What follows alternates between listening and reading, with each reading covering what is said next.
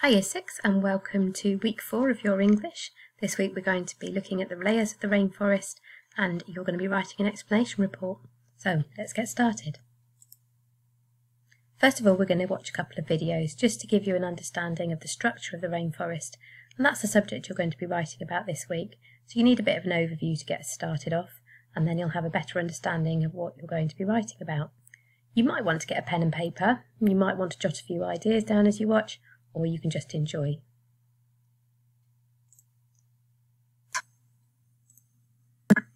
Several different systems contribute to the health of the rainforest, and they all depend on one another.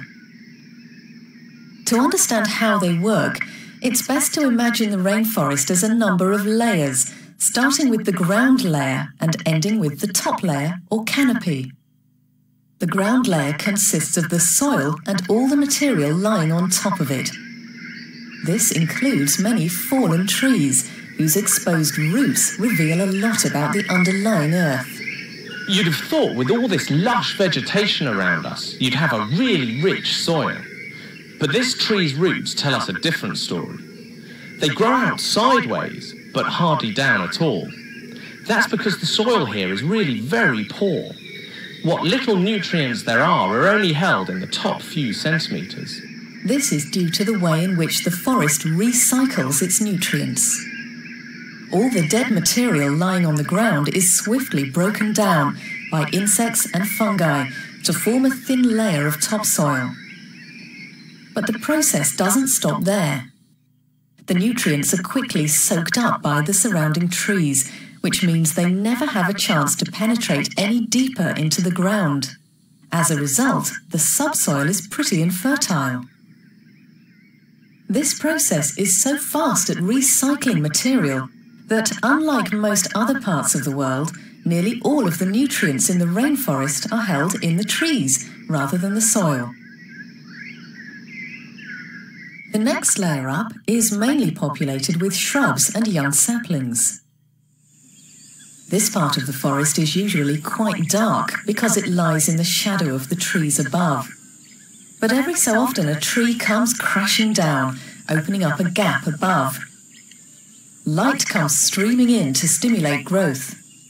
And that's not all that happens. The growth spurt is the beginning of a huge fight between different plants to see which one can make best use of the conditions.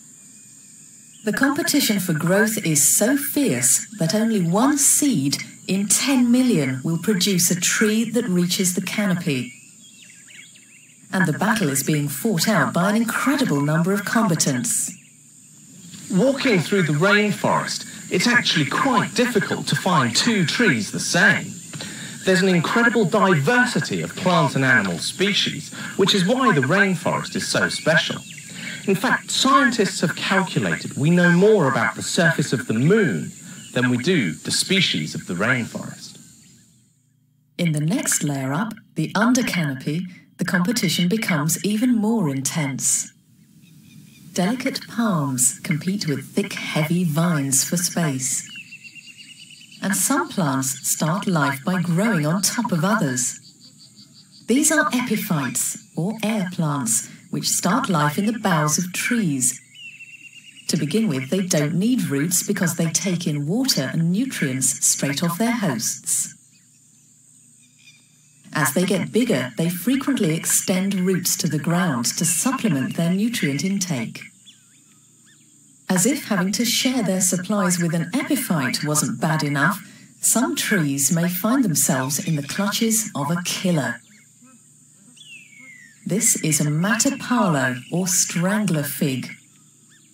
As it grows, it slowly wraps itself around its host tree, gradually cutting the trunk off from light and water. In the middle of all this is a laurel tree which has all but disappeared in the clutches of the fig tree that's growing on it. It won't be long before the fig surrounds the laurel completely and kills it. Eventually, only the fig will remain. Several tree types have developed ways of defending themselves against the attention of epiphytes. This one has a very smooth bark, which makes it very difficult for epiphytes to get a grip. Those species that survive this long may achieve the ultimate prize. They reach the canopy, the top layer. Some, known as emergents, even shoot out above the canopy, but all can now benefit from direct access to the sunlight and rain they need to survive. I'm on a special aerial tramway which gives me a really unique view of the canopy. 80% of life in the rainforest is found up here. The trees are dripping with epiphytes and rotting vegetation. Compared to the forest floor, it's really very bright. It's these conditions that allow such a diversity of life to flourish. That's high up on many travellers' to-do lists. But this is not the only tropical rainforest with natural beauty to behold. South America, Africa and India also have an abundance of wildlife and wonder. But what is it that makes this biome home to so many species of plants and wildlife?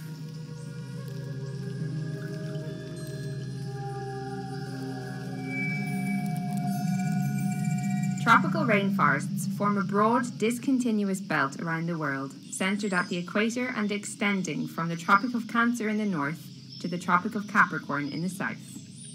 The climate in this biome is humid and there's no winter or summer. Instead, it's hot and wet all year, providing the perfect climate for plants to flourish.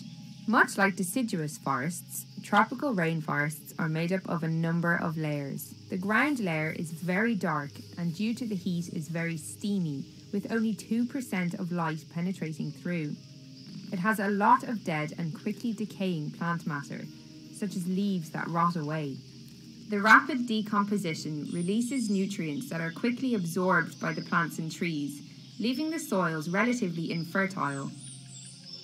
The shrub layer is between 0 and 10 meters. It's made up of smaller plants, including orchids. It grows thickly near openings in the forests, rivers, and small clearings.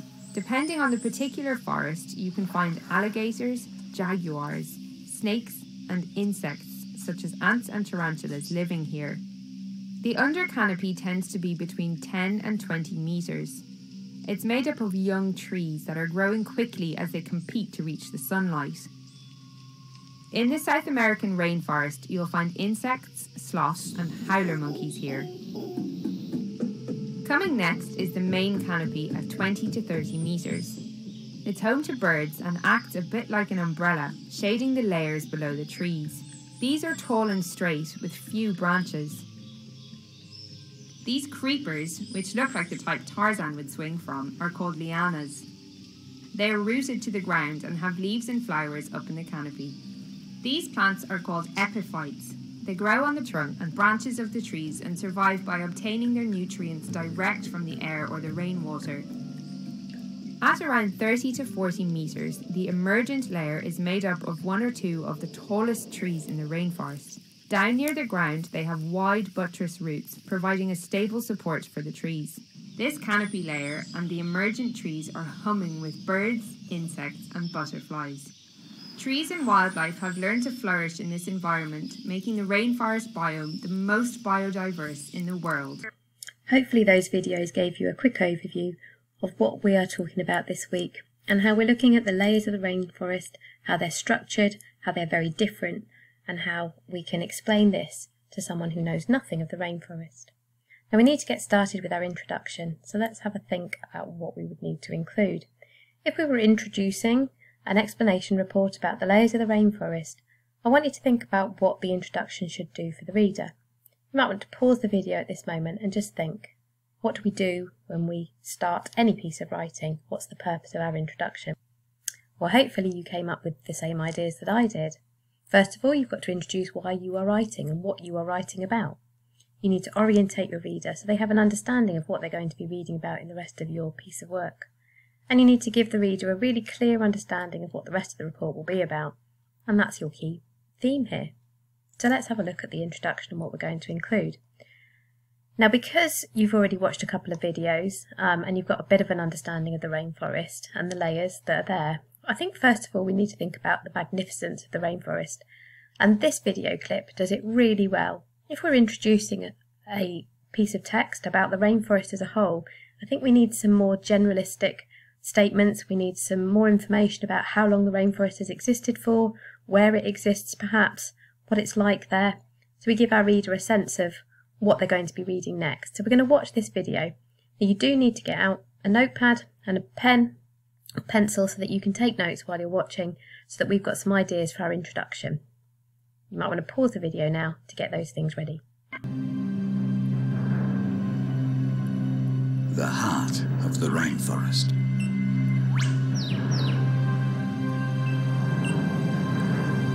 Here we can discover the secrets of a world 100 million years old. The forest has survived from prehistoric times, outlasting the dinosaurs. Huge trees stand like monuments amidst the symphony of life.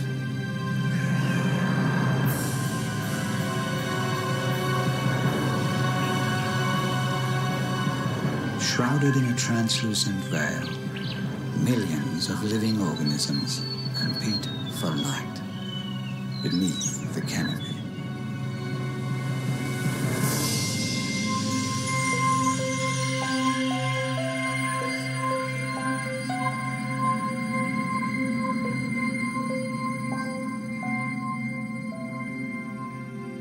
Layer upon layer, life here exists in harmony. Trees in the rainforest have been known to live as long as 350 years and grow to nearly 200 feet tall.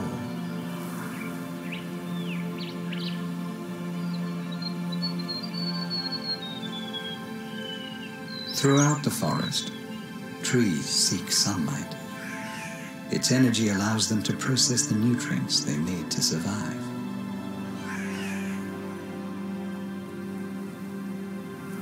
A soft carpet of moss covers these ancient Arctic beech trees as they reach ever skyward in search of the light.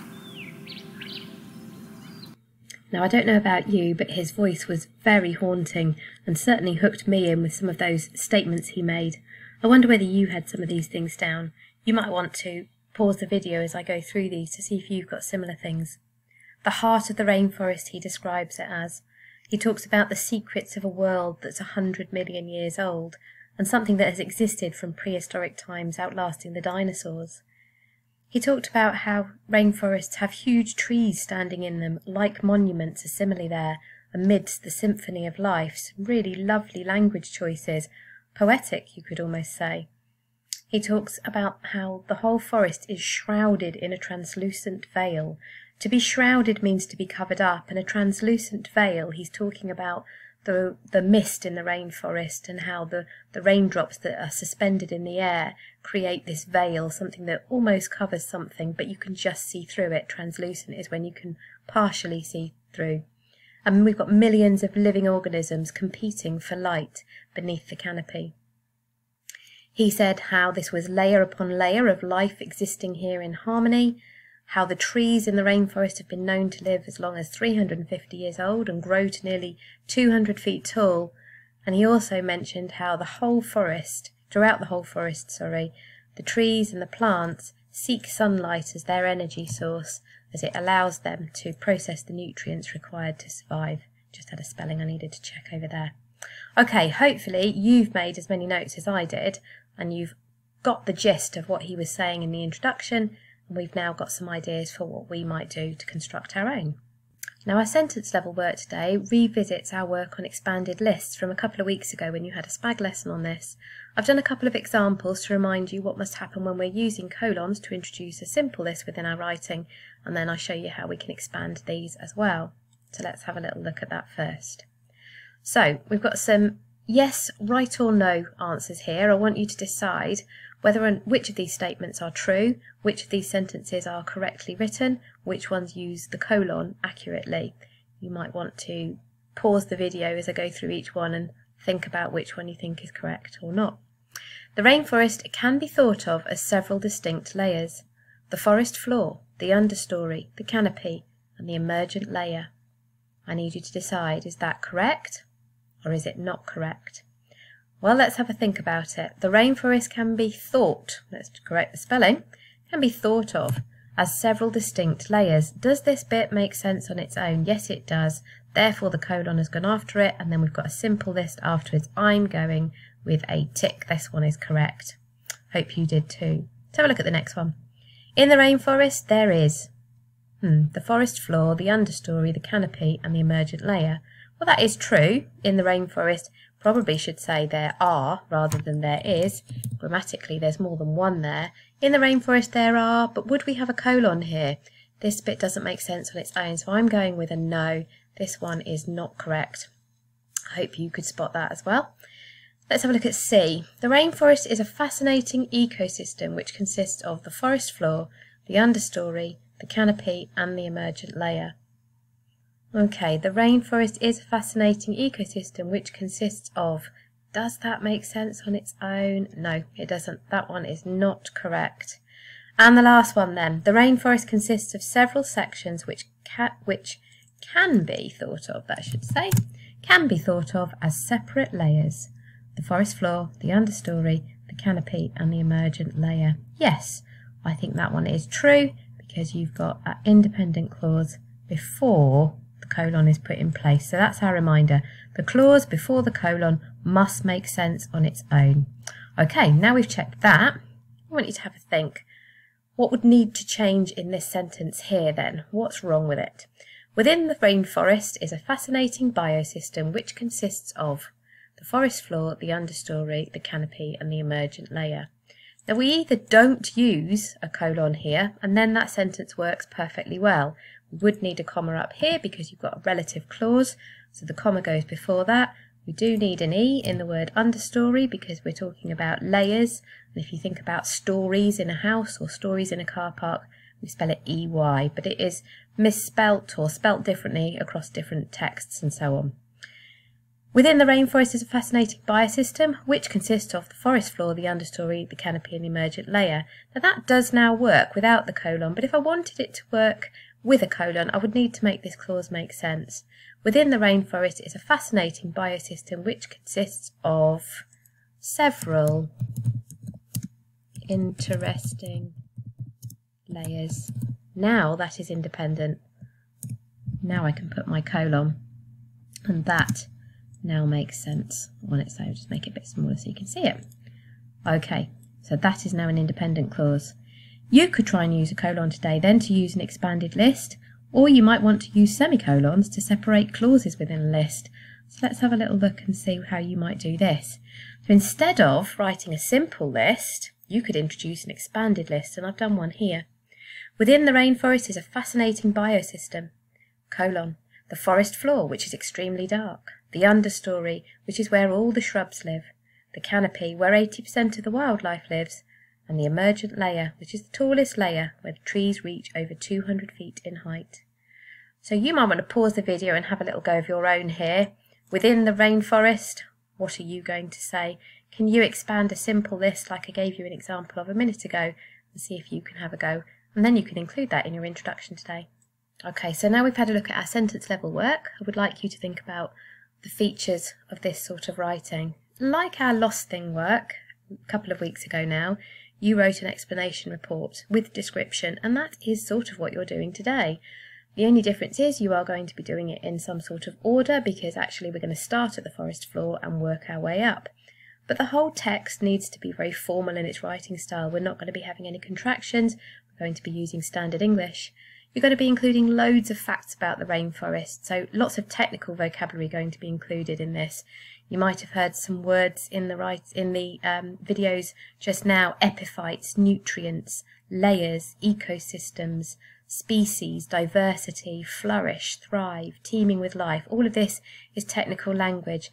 I am just going to highlight this spelling here because it is always a real problem in Year 6, and I think a lot of children think it ends with a C-E, nutrients, rather than nutrients, because you can't hear the T at the end of it. We're going to be using report, fact file style of writing. You'll be writing in the third person, and you're going to keep this writing interesting and detailed, otherwise you're going to bore your reader. I've got a modelled right here to show you the sort of thing you might include. including some of those awe and wonder facts perhaps that you had in that video that you just watched, and introducing the overall theme. Have a look at the punctuation I've used in this one, and we'll have a look at a couple more in a moment. Amazingly, rainforests have existed for hundreds of millions of years and continue to thrive today. They have been around since long before the dinosaurs. Located along the equator, rainforests currently cover over 2.5 million square miles all around the globe. Each one contains a huge diversity of plant and animal species. Within the tropical rainforest, there are many fascinating ecosystems, therefore it may be easier to think about them as a series of layers, each one being distinctly different from the next. So that example's got a couple of mistakes in, which I'm just going to correct for you while I'm reading it through with you. Hopefully you spotted my use of brackets then. We've got some hyphenated words here, like ecosystems. You've got a semicolon here to link two independent clauses together. Located along the equator, rainforests currently cover over 2.5 square million miles all around the globe. Semicolon, each one contains a huge diversity of plant and animal species. Missing word there, plant, huge diversity of. Okay, so you've got two independent clauses there linked with a semicolon. Might be something you want to try today. And another example down the bottom here. Within the tropical rainforest, there are many fascinating ecosystems. Therefore, it may be easier to think about them as a series of layers, semicolon, each one being distinctively different from the next. So lots of punctuation being used in today's writing. I'd like you to be thinking about what punctuation are you showing off every time you do your writing. I've got a second example here which includes a simple list using a colon, as I talked about in the introduction. Within the rainforest, life exists in harmony as several different ecosystems which work together, therefore contributing to the health of this exciting natural environment. Because of its complex nature, this fascinating biosystem can be more easily thought about as four separate layers: the forest floor, the understory, the canopy, and emergent layers. Interestingly, these layers work together, each one dependent on the next. So you can see in this writing, I've included a list. I've got a variety of sentence openers within, because, interestingly. It's just a brief overview, but there's lots of technical language already in use here that helps your reader understand that this writing has lots of different words that we might not be using normally. So that's the technical language then. So we've got ecosystems, we've got words like environment, look at the spelling because these are year 5, 6 spellings. We've got biosystems, oops, I'm not sure what's going on with my pen there. We've got all of this technical language here as well: understory, canopy, emergent layer, and the forest floor. All of that is technical language that I've included in this introduction. So it's your turn now to have a go at today's task. You're going to be writing your own introduction to your Rainforest Explanation Report. Good luck, and I look forward to reading them.